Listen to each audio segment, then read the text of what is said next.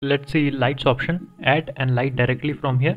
We have point light first, so we need to go to render mode to have effect of lights.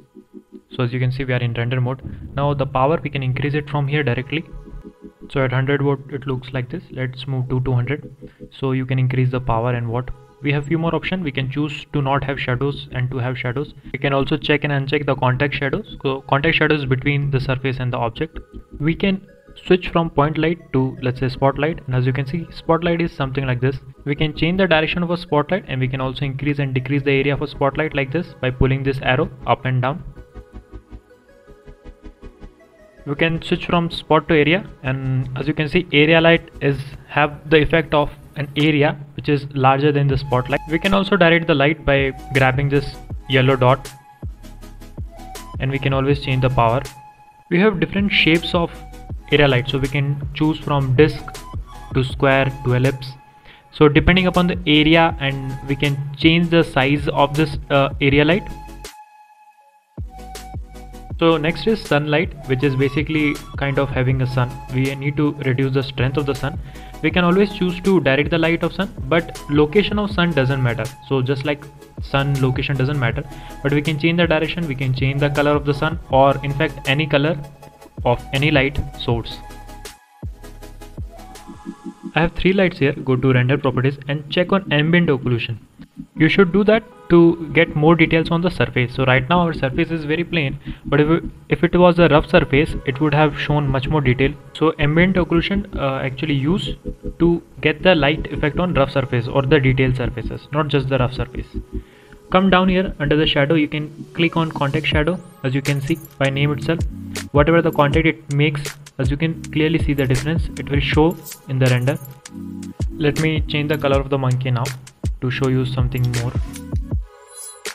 So under the materials, if you come down, you have specular. You can increase the specular and you can decrease the roughness, so you will have reflection of light on the body. So let's go to render property and click on screen space reflection. So if I check it off, you can see the difference. So once the light hit on the surface and then touch the object, it will give that effect. Then come down to shadow. Under the render properties, you will have cube size. Cube size will add strength to the shadow. So as you can see, if I increase the pixels, our shadows become much more strong and much more solid rather than soft. So if I uncheck the soft shadow, you can see how solid our shadow is, but generally we don't do that. We only do it for specific purpose. So let me check it again, and you can see the lightness in the shadow. Now we can press Ctrl Shift 0 to add our camera for the current view. We can locate it as per our requirement, and now if we render it with F12, you can see the shadow effect. We have seen Alt D for objects, now see Alt D for light. So if we do Alt D and if we move it here, you will have option to change the color from here. Both the lights will have same color, but if you want them to edit separately, you just have to click this 2 here. As the moment you do that, now you can edit them individually.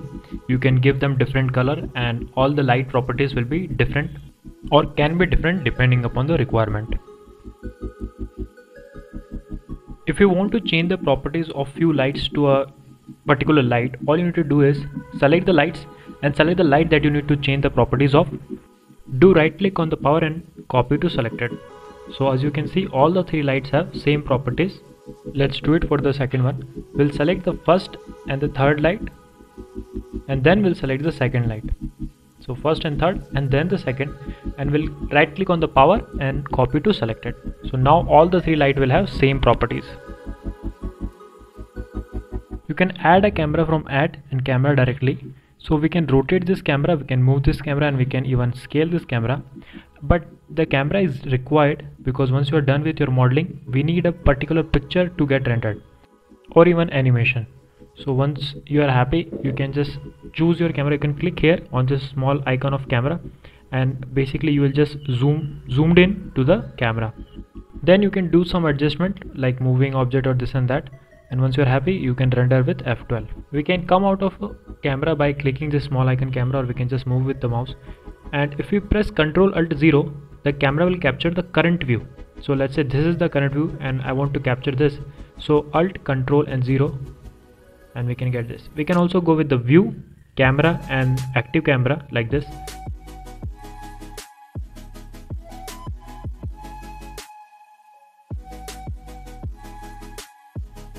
Now let's say sometime if you are unable to select the camera, like this here you cannot select the camera, so what you need to do is select the camera from this here top right option, go to camera properties and change the clip start value. So from 0.8 we'll do 0.1, and as you can see this yellow highlight, which means we can now select the camera and do the operations. Let's see how to make basic animation. Pull up this window like this to add timeline, that is animation timeline. So in the timeline, as you can see, we have frames from 0 to 250. Now if I move this cube from here to y-axis somewhere there, and if I play with spacebar, nothing is happening because we haven't added the keyframes. So at 0 frame, just press I to insert the frame and press location, rotation or scale. So now as you can see this yellow dots, this is set now. So first keyframe is set. Now at 20, we'll move this cube in y-axis, in y direction, and then I press I again and do rotation, location, scale. So second keyframe has been inserted. Similarly, I'll move it in x-axis in this direction. I again insert the keyframe, and so I'll continue this process.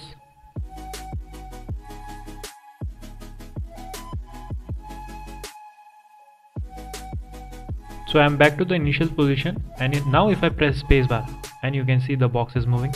This is our basic animation. This is the way you can animate anything. Now this is not limited to the movement, we can also rotate it and keyframe it, or we can also scale it. So for example, I have inserted rotation keyframes here in my timeline, and you can see the animation, and I have also scaled it. So in this particular animation I have scaled cube at various position and I have animated it. You can remove the backgrounds and light and everything from viewport overlays here. You can either individually uncheck them like this, or you can press Shift Alt Z. So if you do that, everything from the background will go away except the main object. Now in order to render, you have to press F12, but you need a camera first. So we'll add a camera. Once you're okay with everything, you can press F12, and this is the render image. There is something called as freestyle render. So right now we are in render mode. We'll go to render properties here, and at the bottom you'll see freestyle render. So let's adjust our camera and press F12. So F12 is for render. So once you do that, and once the image is rendered, you will see output like this. So this was our render, and you can see there are some sort of outlines made. So in the freestyle render, you will see the outlines. Let's do one more thing. We'll add the monkey and we'll again do the same thing. We'll render the image by F12, and you can see we have outline here. So this is the property of Blender itself. Let's see one more basic animation. So I have this basic arrangement of cube, cylinder and a cone. I'll select the cylinder and press I and insert keyframe. Then I'll move to keyframe number 20 or 30, and then I'll just grab the cylinder and pull it up little bit, and then I'll press I again and insert the keyframe. Now I'll choose the small cone which is inside the cylinder on the next frame, which is at 53, and then I'll grab it and I pull it outside, and then I press I again and insert the keyframe. Let's move the cone in Y direction and also scale it little bit. So just to make it little dramatic, I made a mistake here because I did not change the frame. So from 53 to 81, and then I should move the cone and scale it. Now let's press I and insert it, and the last frame we'll just move it little bit more in the Y direction, and we'll press I and insert the keyframe, location, rotation, scale. And now let's play with the space bar.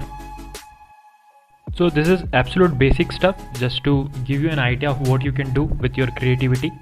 So just with simple steps we can create very basic animation in Blender, and we can go to very advanced also to make like short films and all, and people have made many short films, very good ones in Blender. Let's give material. Select this monkey and go down here at this option. It is called as material properties. Click new, and we'll have few options here. So this is the preview. We can see how it will look, and this is the most basic color that we can give. We can move our cursor anywhere.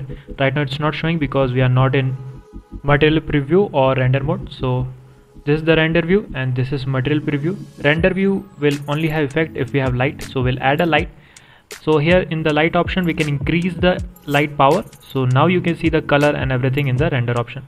If we come down here, we have few properties of light that we have already seen. Let's go to material preview. In the material preview we have option of this HDRIs which are pre-saved, and the light effect will have depending upon this HDRIs. So if we click on this, basically these are the environments, and depending upon on this environments we'll have light effect on our object, but render will have normal light effect. Now as you can see we can add light directly from here. So let's go back to the material mode and we can move our cursor to give any color to our object. It is as simple as that. But if you want to give color to a specific area of the object, then go to edit mode, select the plane that you need to change the color of. So for example we'll change this to, go to top and click on this plus icon and then assign, and then it is assigned and add new. So now we have given new color and we can move around to give any color to this. So let's give it a blue. As you can see we have got a blue color here on the nose, and we can choose any color from here. We can also choose black by moving down this cursor here, and there we have it. Once you are done, you can get the final render of your project. You click on this camera so that we can capture what we need. In the output properties you can see we have resolution for the images, and we also have few properties. We can change PNG to any other format. We also have the properties for animation. We also have 3 engines here, but we don't need it right now. So there are few properties we can play with this, like shadows and fill and performance and everything. But for basic thing we just need to do the render. Go to render and do render image, or you can also press F12, and once you are done you will get the output like this. So object which was under our camera has been rendered like this, and we can always choose to save this image. We can go to image and save as to save this image on our local disk.